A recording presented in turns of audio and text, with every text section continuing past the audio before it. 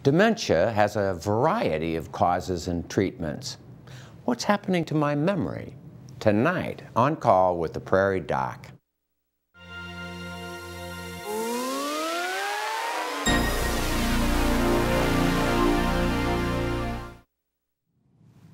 Good evening and welcome to On Call with the Prairie Doc.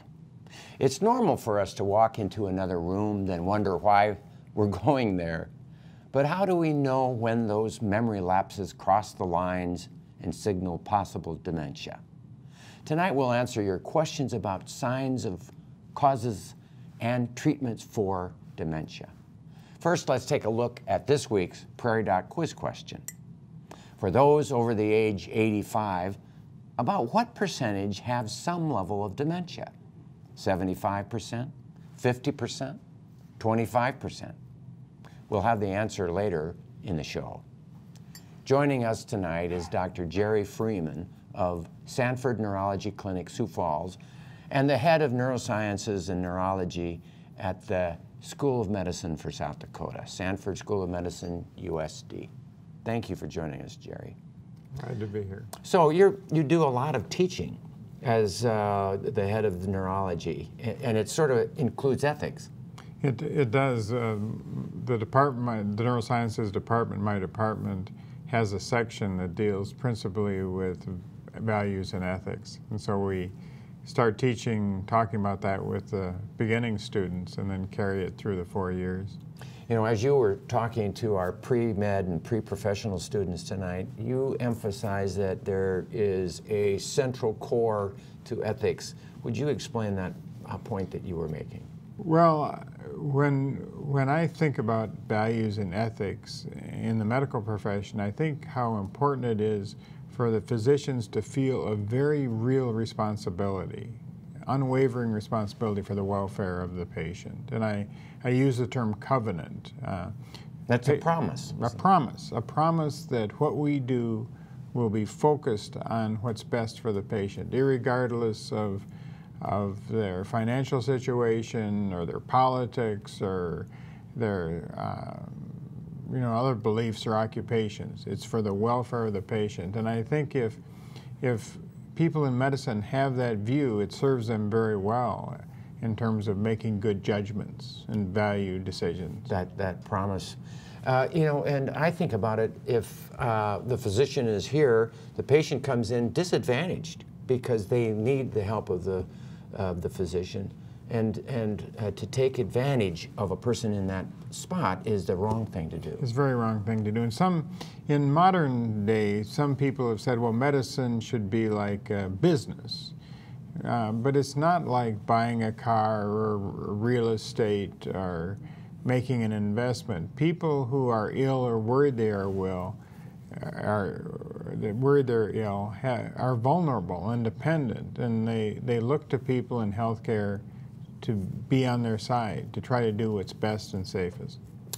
So in ethics, there are a long slew of words, beneficence and non-maleficence and veracity and autonomy and so on and so forth. And you said to the students that there's a simple way to really think about it.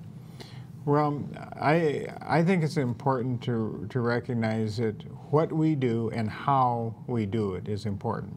They're both important. We can do wonderful technical work, but if we aren't cognizant of the patient's interests and welfare, it falls short. And the term I like best, because it's simple and memorable, is kindness. Kindness in medicine and in the rest of life has everything to do with what we're trying to accomplish and how we do it, how we act. So I stress kindness early on to the students. Well, my sense is that you're a very kind man, and we all know that, Jerry. And so we're talking issues of memory, though, tonight. Mm-hmm. So let's veer a little bit off of the issues of ethics, and let's talk about memory and when memory is significantly impaired, which is called dementia. What about that question of getting up and going into the kitchen and not remembering what you did? I mean, you heard that old joke that as we get older, we are always thinking more about the hereafter. You get up to the kitchen and you go, what am I here after? So, Well, bad joke, but I mean, what about that? Where you're beginning, though, is something that confronts many people, especially when people age, get 40, 50, 60. Everybody's memory declines some, and you don't remember names quite as well. And oftentimes I have people come to see me who really don't have any major memory impairment, but they're noticing they're a little more forgetful. And frequently these people are also hard driving, they're multitasking, they have a lot of distractions, and it's not surprising in that context that maybe they don't remember as well. Right. And so I love it when a patient comes to me about his or her memory and I can reassure them that their memory is fine. Yeah. Their lifestyle perhaps is a little crazy. Yeah, it's crazy, but their memory is fine. It's not always the case, but when they come in and they're worried about their memory, generally that's a good sign that their memory is just fine. It frequently is. I've been struck over the years that in people who really have memory impairment, like Alzheimer's disease, many of those individuals know their memory is failing and worry about it, but it's not uncommon for people to simply be unaware. And that can be frustrating for family members and caregivers, but some people just continue to deny, are not aware that they have memory impairment. Or cover it up. Or cover it up, yeah. But if somebody's trying to cover it up, they're probably in the first category, where they're grieving their memory loss and embarrassed about it. Yeah, that's it, right. Well, what do we do to test for a person? I know we're going to have a segment later about testing, but how do you sense signs of a person with early memory issues? Well, as in most of medicine, and certainly in your field, internal medicine, the history is critically important. And if possible, I like to get the history from not only the patient, but from significant others. Has there been memory decline? How has it manifested itself?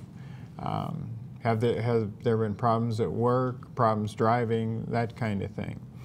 And then we always do a thorough neurologic examination to make sure there isn't something amiss, like subtle weakness on one side. If somebody had weakness on one side, you might worry about a blood clot on the surface of the brain or a tumor. And then there are specific memory tests that can be done. And there are a number of tests that are done right in the office and are simple, maybe 30 questions, but they can give a pretty good idea if somebody really has memory impairment. I often think that the cardinal sign is the antegrade memory loss, that you can't learn a new thing. You may have great memory of when you were in childhood or early years of your life, but if you can't keep a new thought. And so actually my first test is, 3 questions. What are, can Apple, Arizona, and Chevrolet, can you repeat those after me? And then later on. What do you think about that? I agree with you. I mean, this is part of the short questionnaire I was talking about. Frequently, people can have significant cognitive issues and still remember details from when they were a child or young person. Yeah. The more recent memory frequently fades first. Right, that antegrade, learn a new thing. Yeah. Yeah, I did one survey looking at in the nursing home how many people were demented or had some dementia signs, and did thorough testing and then asked the head nurse, is that person demented or not? And the answer that the head nurse gave was perfectly correlated with the careful testing. Mm-hmm. But most of that, the testing has to do with that antegrade memory and function. And the function story comes from the wife or the husband who brings them in and says, something's amiss. That's right, and that's why I started out by saying a clinician wants to listen very closely to the history that's provided by the patient and the family or other caregivers, because you can get really important clues. Now, there are different kinds of dementia, different causes for dementia. There are, and if you look at dementia as a whole, the most common is Alzheimer's. I mean, as people age, they're at increased risk for Alzheimer's, and that's the single most frequent. But you can get memory impairment from a variety of other things. Vitamin deficiency, severe vitamin B12 deficiency can cause it. Alcoholism is a potential cause. Repeated head trauma can cause it. So there are a number of other possibilities to consider. A lot of causes to think about. Yeah. And they may present differently. They may indeed, yeah. The diagnosis of dementia is made by a medical team. It's a team. The role of the speech-language pathologist, or the SLP, is to assess cognitive communication deficits related to dementia. Most oftentimes when I get a referral for cognition, it's either due to a brain injury, so a stroke, or maybe someone has fallen, gotten a car accident, something like that. We also will get referrals for patients that are maybe living independently or semi-independently, and their family may be concerned about their ability to live that way safely. So they will call us to go in and do a number of different things to kind of check and see how well they can make decisions and complete tasks on their own. Typically, testing for dementia is pretty standard across the board. We use a couple of different tests, one of them being the mini mental state examination, a cognitive screener. It looks at a number of different areas. The first thing it looks at is orientation. So it will test the patient's knowledge of where they are, the year, the date, the day of the week. From there, it moves into more memory assessments. So it will look at immediate memory. I will ask the patient, I want you to remember 3 words for me. Those words are apple, book, and coat. And then I will ask the patient, what were the words? So it tests their immediate recall of what I just told them. I will ask them to do one of 2 things. Either they start from the number 100 and count backwards by 7s, or I will ask them to spell world backwards. Once they have completed that, then I will ask, okay, what were those 3 words that I wanted you to remember? So that will test more of their ability to recall from longer ago after a distracting task. So after we test that, we'll go into some more immediate recall where they have to repeat after me, and they have to follow a 3-step direction on their own. I ask them to write a sentence for me. I ask them to copy a design for me.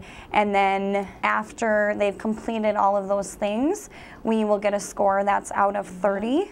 20 to 25 is kind of that mild to moderate impairment range, and then typically anything below 20 out of 30 is pretty severe, really in that dementia range. And typically after I get a score, depending on what it is, I'll go into more specific testing.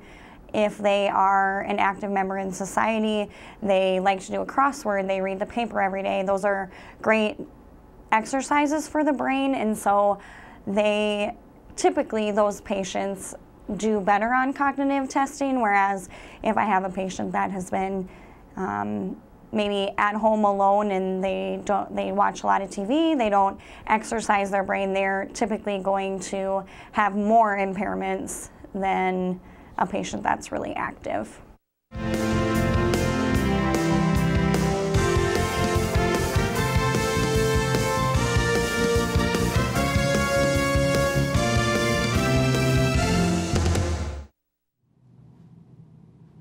So that was a nice summary of some of the testing, and particularly looking at mini-mental testing. Any comment about the mini-mental? Well, there are several brief tests that can be done. The mini-mental is one example. There's a VA testing called SLUMS, S-L-U-M-S. There's several different instruments, but all of them give you a pretty good clue when there's memory impairment. But if there's a need to go further, you can do what's called neuropsychologic testing, which is very detailed testing by a neuropsychologist, probably lasts about 3 hours, looking at many different spheres and responses to try to decide what pattern of problem does the patient have. So we talked about different causes of dementia earlier.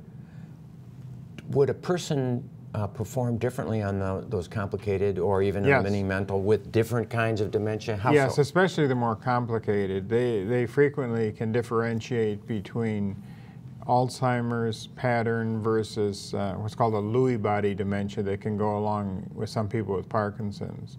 Or there's another type of dementia called frontotemporal dementia, and these people start out with having trouble with executive function, just organizing, making decisions. I can remember one patient, the family said he always organized the vacations, wanted to go specific places and do specific things, and he gradually lost that ability to organize and plan.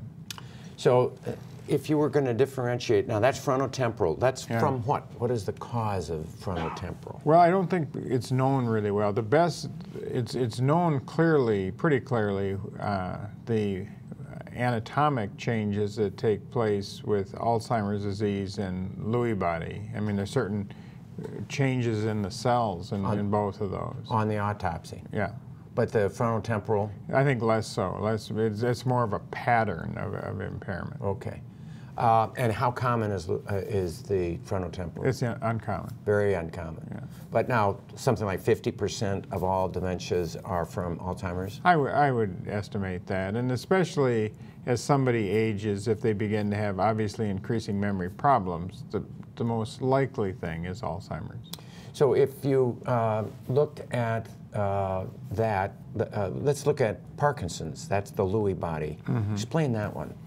Well, many people with Parkinson's respond well to treatment and do well for a number of years, but sometimes as the disease progresses, and it might be 10 years into it or more, memory problems can develop. And sometimes not just memory, but other symptoms like visual hallucinations and kind of more restlessness and agitation. And that's, if a person has Parkinson's disease, the dementia is termed Lewy-body, L-E-W-Y, Lewy-body dementia. Lewy-body. Sometimes people are demented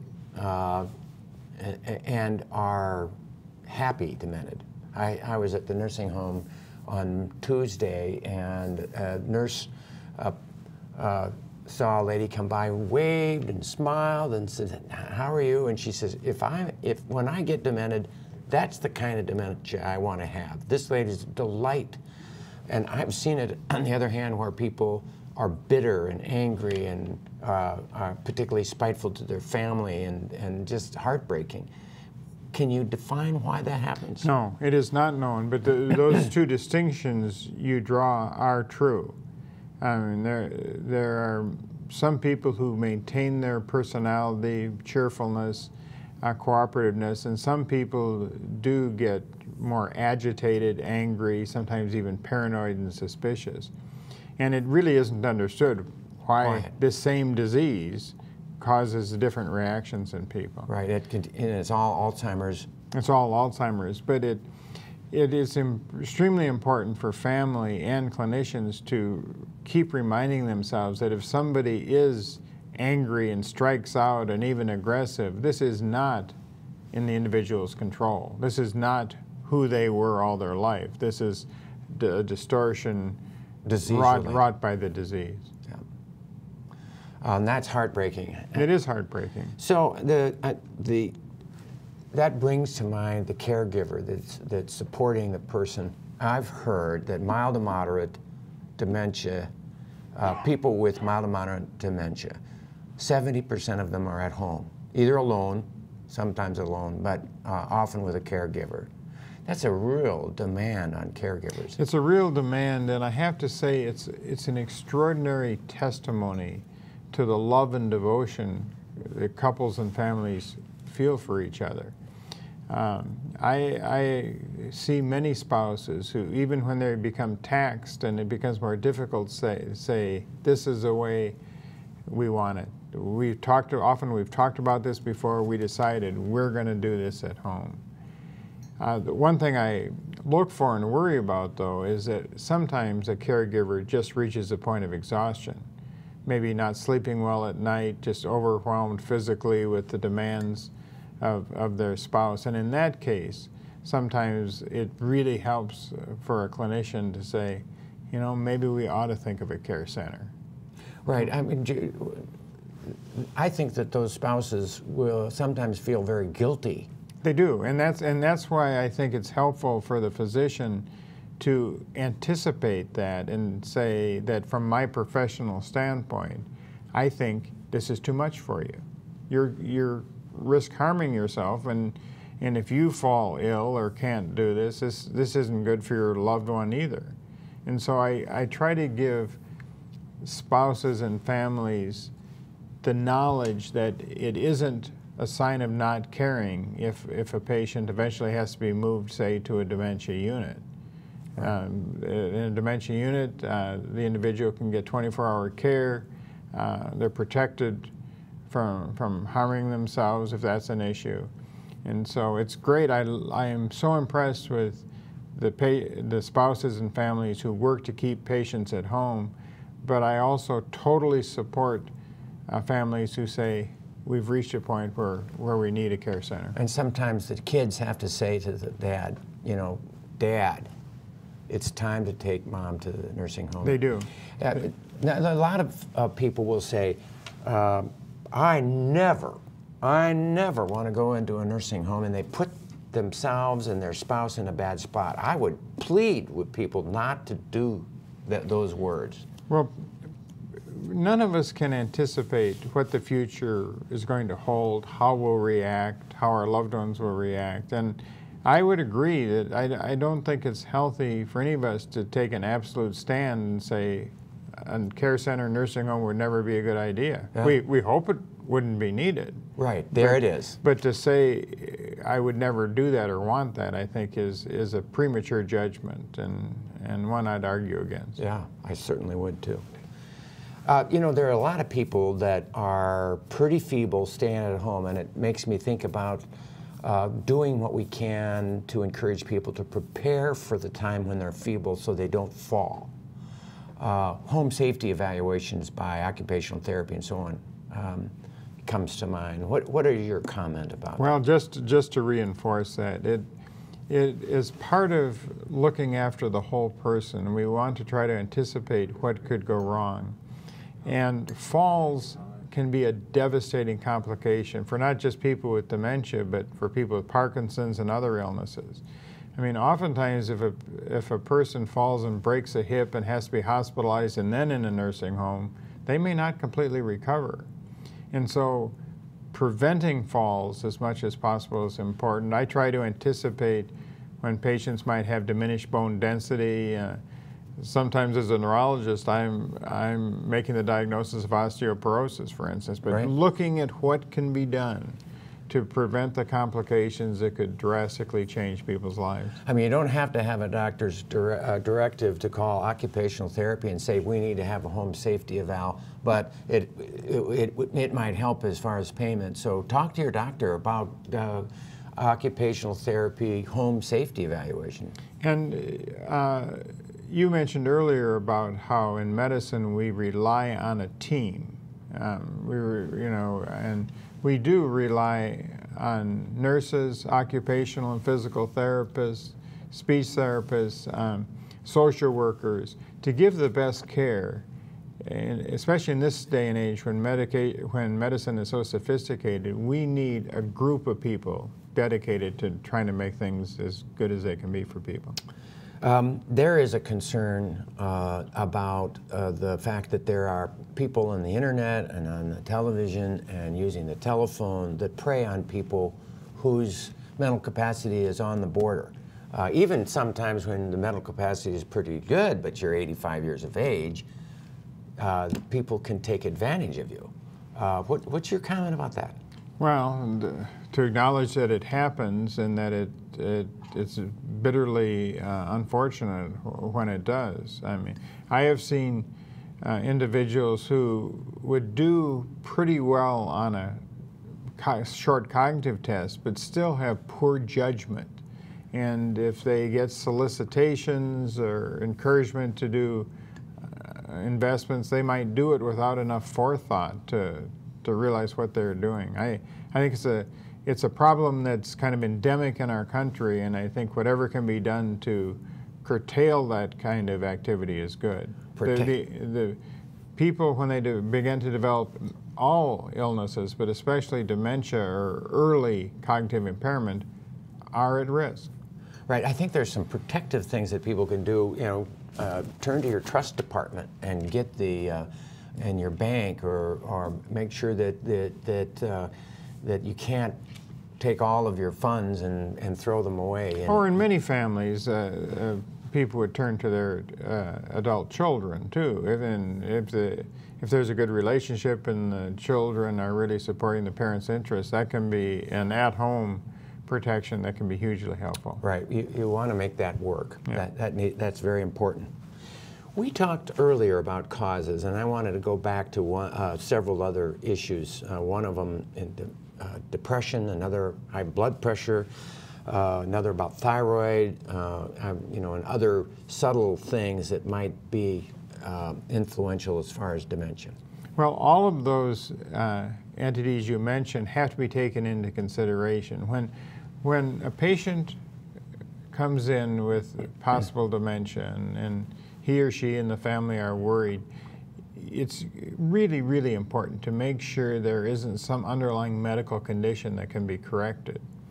And looking for deficiencies, I mentioned vitamin B12, low thyroid, hypothyroidism, if it's severe, can make someone sluggish, less attentive, make them act like they have a dementia. And you mentioned mood disturbance.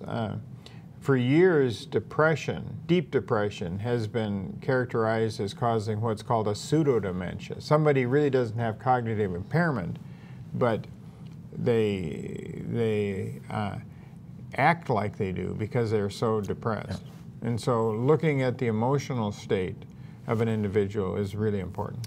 In internal medicine, we care for people with, you know, heart disease and lung disease and kidney disease and, you know, all of the diseases. And no question about it, any kind of health condition will drag a person down, and their mental capacity won't be what it was.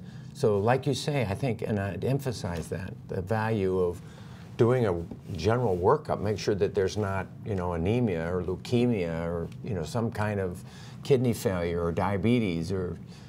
I did read. Oh, I'm sorry. I was going to say that when I was in training and in years after that, people would refer to so-called treatable causes of dementia, meaning vitamin deficiency or subdural hematomas in the brain or something. But I think that's not a good term, I've decided, because at all stages of dementia, we want to be able to offer treatment and comfort and compassion and good advice. So we look for reversible causes. It would be a better way to state it. And occasionally we find them, often we don't. But we would never want to reach a point where someone is beyond treatment, because I think that is not compassionate and not where we want to be. And not a good, a good term or a good practice. Right, I agree. To many of us, driving a vehicle seems almost automatic. However, it's actually a complex activity that requires quick reaction, thought processes, and dexterity. Alzheimer's disease and other dementias can cause changes that affect a person's ability to drive a motor vehicle safely. Our goal is always to keep people driving as long as possible. We look at their vision first. Since that's important, they have to have the minimum vision for the state of South Dakota. So we do a screen to make sure that they have that. So your average was about 47/100ths of a second. And then we go and look at their cognition. So we do tests that look at memory, concentration, flexibility of thought. Now that's a big one for people with dementia. Oftentimes they get on one path And that's nothing's going to stop them from that path. And you can't do that when you're driving. You need to have that flexibility of thought because driving always changes. We do a clock test, which is very indicative of executive functioning. And so they have found that if people do poorly on that, which often our patients with dementia do, that's going to indicate they're going to have some trouble with those high-level skills. And driving is one of the highest level skills we do. I always tell people that driving is one of those ADLs, those activities of daily living, probably about the only one that we do every day that could kill us and kill someone else. You know, that's why it's so important to make sure that we look at people and see if they're safe to drive.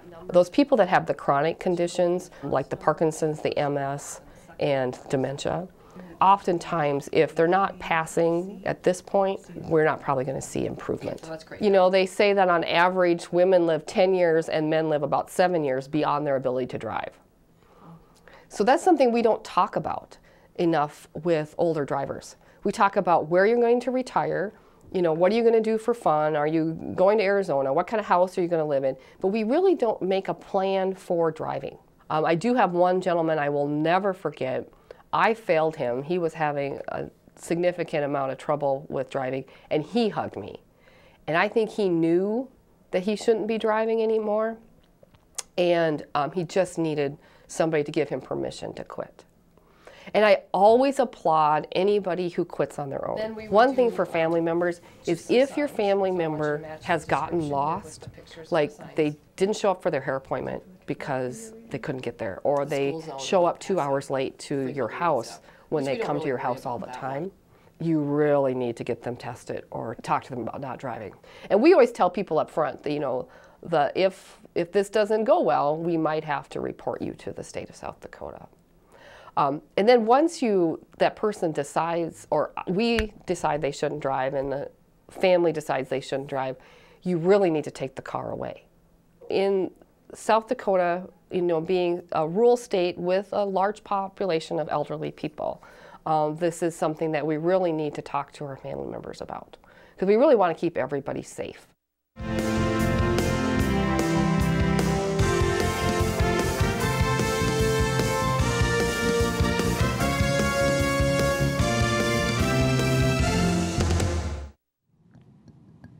So it's interesting, we are doing this as a recording tonight because there's South Dakota football, and this will be presented sometime in the future. I'm really not sure when, Jerry.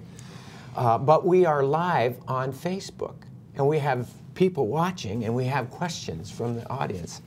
Thank you. So one of the questions had to do with low thyroid. What would be symptoms of a person with low thyroid aside from dementia, and what kind of dementia would that be? Well, there are multiple symptoms and findings on examination of low thyroid, but just fatigue, kind of lack of ambition would be common symptoms. And oftentimes, low thyroid doesn't manifest clear-cut symptoms. I think that's one of the arguments for checking thyroid periodically in the primary care setting. It is so treatable. Low thyroid is so treatable that I routinely, and I'm sure you do too, Rick, routinely test for it. Screen normal people in some sense. I mean, certainly when they're tired. But low thyroid wouldn't cause a flagrant dementia where somebody couldn't draw a clock, for instance, or couldn't remember any of 3 objects. It would be more likely to cause more subtle memory problems, decreased attention. You know, if you're the person who gets up to go to the kitchen and you're thinking of, what am I here after? Ask your doctor to check your thyroid. It wouldn't hurt. And by the way, a B12 is the other. Yeah, B12 deficiency is rare, but it's so treatable that I think it's a great thing to consider. And unfortunately, if it gets too far down the line, you can stop it from getting worse, but it won't turn around and get a whole lot better. That's been your experience. Yes, and it isn't just memory. Low B12 can affect the spinal cord. It can affect balance, leg function, numbness in the hands and feet. You bet. Peripheral neuropathies. I wanted to also make a point about blood pressure. I read an article one time that did a study of 30 to 45-year-old men, and they looked at them over a 10-year period of time.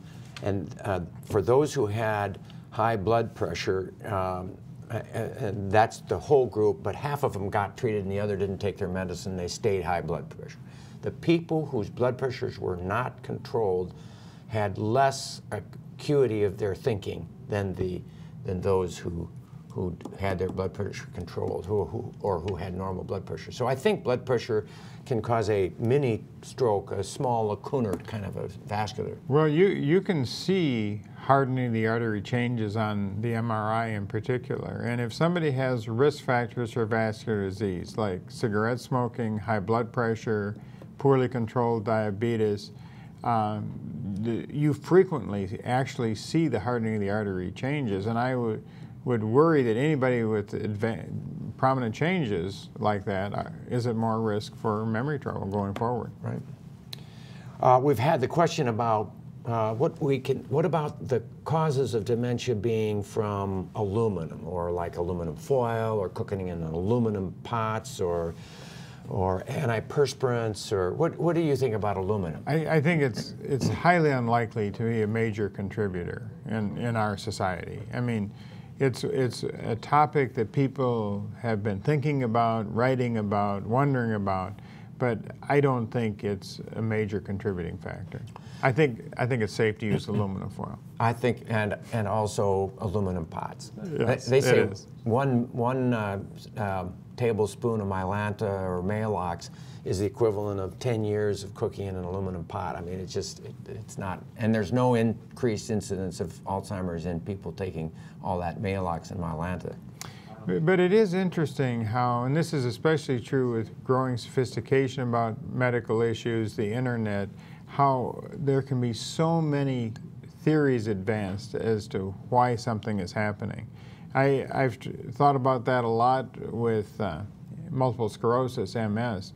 There have been strong arguments for dilating the veins, or eating colostrum from cow's milk, or getting bee stings, and none of these treatments have ever been proven to have significant efficacy, and yet there's a big discussion out there. And I would encourage any of our viewers who hear something like that, wonder about it, those things in relation to some disease, ask your physician. Right. Ask your primary doctor.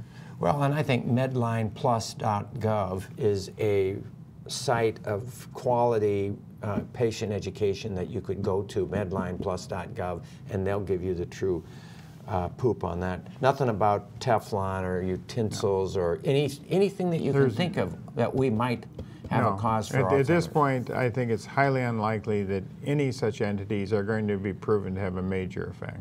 Now, there's a lot of supplements that are sold with the promise that it makes your memory better. And knowing that all of us benefit from some placebo effect, I think there are people who definitely feel better taking supplements. But there are a couple points I'd make in that regard. First of all, I would again recommend that if you're taking supplements or other agents, let your physician know. So it can be part of your medical record, so it can be looked at to see if it's a major contributing factor. And the other thing is I don't discourage supplements, but I do discourage people investing a lot of money in entities that are not likely to help. Well, unproven. Unproven. And so I tell people that I want to be aware of what they're doing. I'm not opposed to it, but I don't want them to be putting themselves at big financial risk because they're paying so much money for things. The only likely person to benefit from that type of treatment would be the person selling it and their billfold. Succinctly put, I think that might be the case. Yes. So we have some treatments that are on there, but I mean, as far as prevention of Alzheimer's disease or dementia of any kind, your summary for the bottom line on prevention. Well, there's a huge amount of research right now, nationally and internationally, about dementia and Alzheimer's in particular. And what all of us yearn for is a drug that if you start it, it'll stop the advancement of the dementia. We don't have that yet. The drugs we have, and there are a number of them, have evidence that they may slow memory decline. And you know, most people I see with Alzheimer's, I use these medications, but I am very forthright in saying these are not going to make you think better. They're not going to make you feel better. We're using it in the hopes that your decline in memory over time will be slower. So in a way, it's a leap of faith. Right. And once they've reached a level of severity, generally it is recommended to discontinue them. They can be discontinued. But I do think there is an important grain of hope for all of us, for diseases like, with three we've talked about today, Parkinson's disease, MS, and Alzheimer's. The amount of medical research being done is extraordinary. And so, I mean, we have hope. We have hope. We have hope. And we have reason to believe that things will be better for the future. Mm-hmm. So I've got a question about, what about jellyfish? Anything with jellyfish? Nothing about jellyfish. Okay, all right. So the other question is, and I've heard this, and I'm a believer that exercise is one health activity that we can perform that has been shown to reverse or at least to prevent the deterioration of memory. I think exercise is important. I agree with you, and I also think just being engaged. There is a growing amount of evidence that if a person begins to have memory decline, if she or he is active with family and friends, if they go to the senior center, if they go out for coffee, if they volunteer, all of these activities can be helpful in terms of maintaining function, and I strongly support them. Right.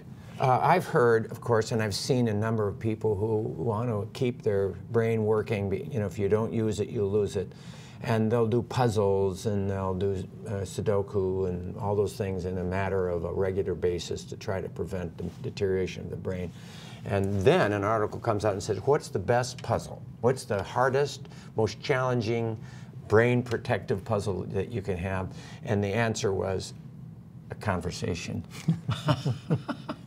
And it's not about the weather, but maybe it is about the weather. It's just any conversation that you can have, because there's what does a conversation carry but a very complex puzzle going on? What's the other guy thinking? What is he or she saying? That kind of a thing. These kind of activities and the conversation piece caused me to remember one thing I've been thinking recently about dementia and Alzheimer's, and how important it is not to think, well, life is ended. Not you're just going to push away your interests and sit around and wait for things to deteriorate. I see many people with mild dementia, beginning dementia, and I take great encouragement and joy if they're still traveling. Maybe they go to Europe, they're visiting people around the country or whatever, to say, well, I have memory problems, but I'm still going to be involved. I'm still in the game, I think is really important. Boy, I'd love to hear that. I think the idea of doing as well as you can do. Yeah. And I think that just the mere fact that 70% of the people with mild to moderate dementia are at home is a good thing, as long as it's not causing problems for them. I agree. I like the idea of preparing your home for the time when you might be demented, and we should all think that, because if we get demented, it's too late to do a lot of things, one of which would be make your will, make sure that you've got your financial things in order. That should be done before you get into trouble like that. Yeah, or before you get any major illness, really, not Right. just dementia. Yeah. No. And so somebody asked about luminosity and other sites on the internet and internet things. I don't think those are necessarily better than the Sudoku or the other activities that would keep one occupied. Initially, and I believe that particular company, Luminosity, had advertisements purporting that they could slow down dementia, and I think they backed away from that. Yeah, I didn't know about luminosity. I think little birdie spoke to me in the ear about it. I think it's probably a good and challenging program. I mean, I only understand a little bit about what they do, but I think they have challenging games and exercises, and if somebody wants to do that, I'm all for it. Yeah. I think if you use something you keep working on it, it's going to stay active. If you put it down and rest it, it will go away. What all of us want for illness is a cure, something dramatic, something that'll totally reverse things. And I think we have to be realistic. There are many medical conditions we don't have a cure for, but we pick away at it and make small advances and do what we can to improve the situation. There's an Alzheimer's Association. The AARP has a number of sites and places to go for. There's plenty of information available. Senior citizen centers can be helpful. And I think an educated public is great. You know, for patients and families to access the resources, say, of the Alzheimer's Association is wonderful. So all that we've talked about on this issue of dementia, I'm going to come back to the initial discussion we had earlier, which was all about ethics. My sense is that this is one of the more difficult and challenging areas, and particularly when it's talking about drivers, taking away a person's right to drive on a borderline situation, taking away a person's decision-making. When is that right and wrong? So are there ethical issues that you would like to... Well, there are ethical issues. I mean, all of us want to honor a person's ability to make decisions for him or herself as long as possible. And that's called autonomy. And so we want people to feel involved. We want them to feel empowered. But as was mentioned in the discussion about driving, there may come a time where a person is putting him or herself and others at risk. And it's a difficult conversation sometimes. Maria in the video said how much she enjoys when a patient, him or herself, says, "It's time, it's time." That driving evaluation, by the way, that occupational therapy does, I think is extraordinarily helpful, because it's an objective way to decide, is it still safe or not? And what I frequently tell patients is that you want to know, you the patient want to know. I mean, you don't want to be driving if you're putting somebody else at risk. So why not get the test? And a lot of times when I order the test, the person passes and there's no problem. But it reinforces the belief, the understanding that it's safe for them to drive. But on the other hand, if the result of the testing is that there are some real risks, I think it's really prudent and important to stop driving. And some people say, well, I only want to drive a little.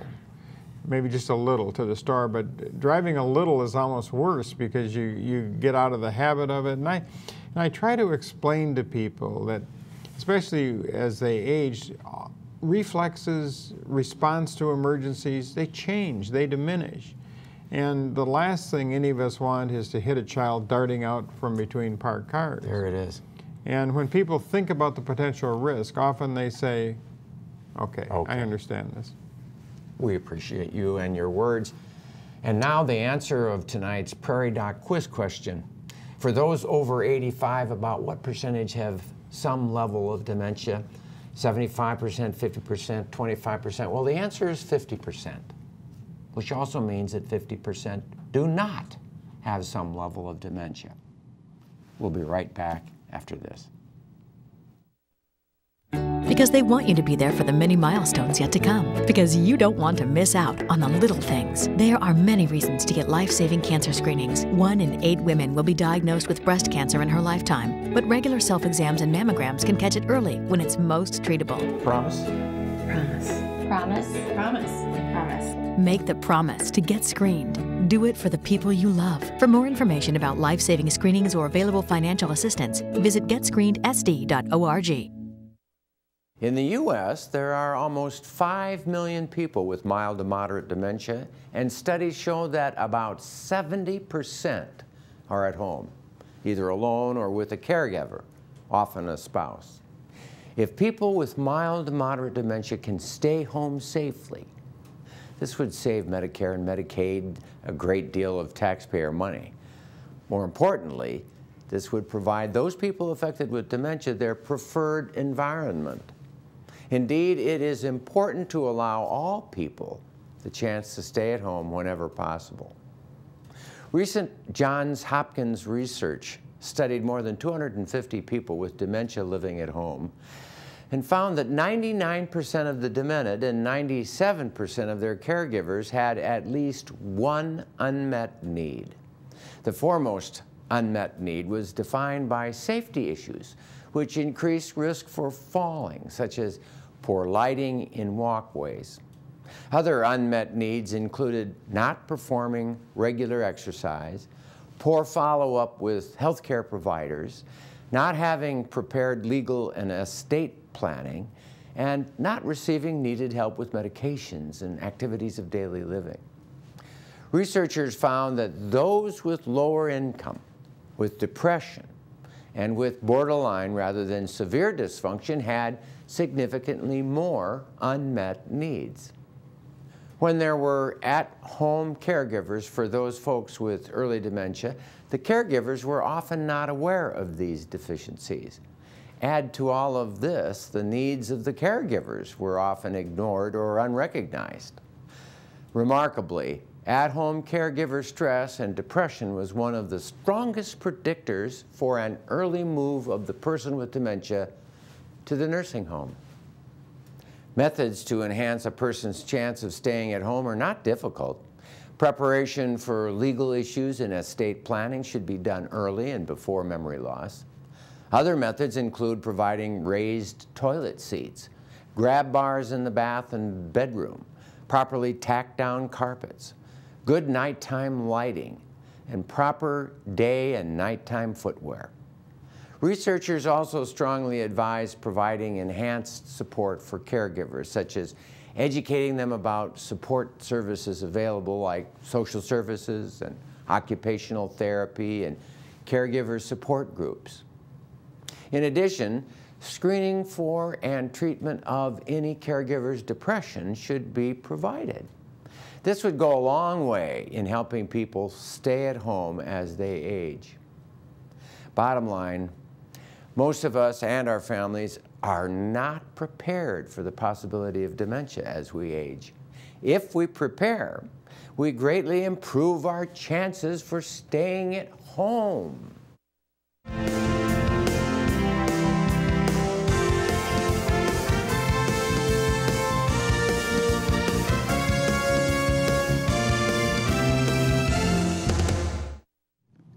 Well, a great big thank you to our guest, Dr. Jerry Freeman of Sanford Neurology Clinic and the School of Medicine Neurosciences Department.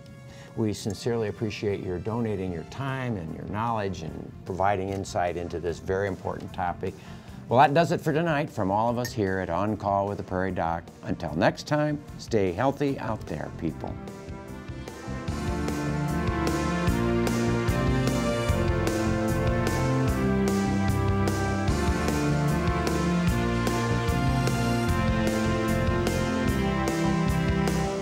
Major funding for On Call with the Prairie Doc has been provided by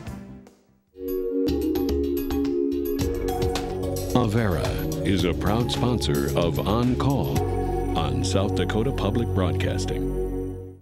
Larson Manufacturing is proud to support On Call Television as it continues to open doors for important medical information. And by the South Dakota Foundation for Medical Care, the Medicare Quality Improvement Organization for South Dakota. And with the ongoing support of these individuals and institutions.